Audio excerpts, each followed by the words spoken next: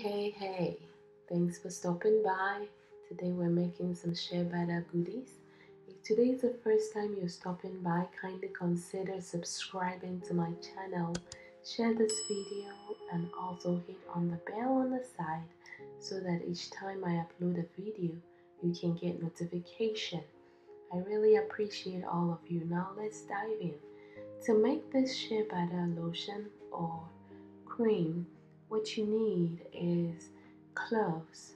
Cloves are amazing.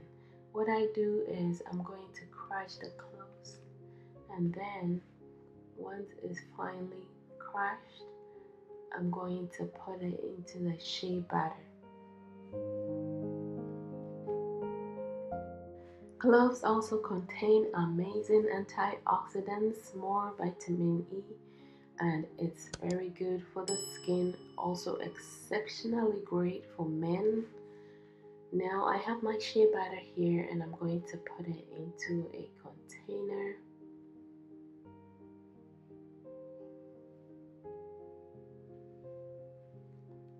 Cloves also help with liver health.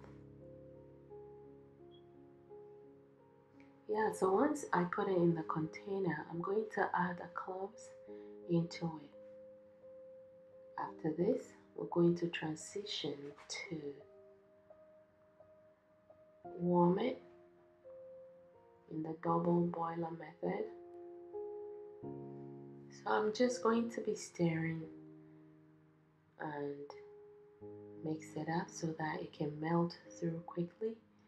You can have the water boil down there whilst you stir, it's also fine.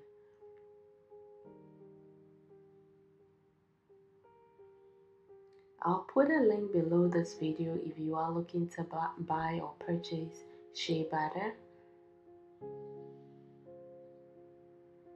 So yeah, just give it a stir and then you can wait once you're done stirring and let it sit and it's ready to use. You can drain out the shea butter or just leave the cloves in. Just be sure you don't get scratches from it.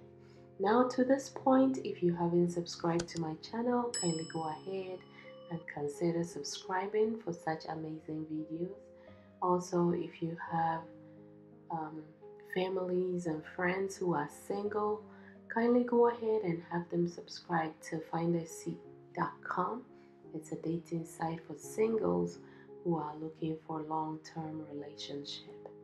And so here you can see I'm draining out the shea butter and the cloves, and I'll use the oil as it is. So like I mentioned, you can also leave the cloves inside, and this oil is good for the skin and the face. If you have an oily face, then you probably don't want to put it on your face. That, like I mentioned, contains lots of vitamins, antioxidants that are good for the skin.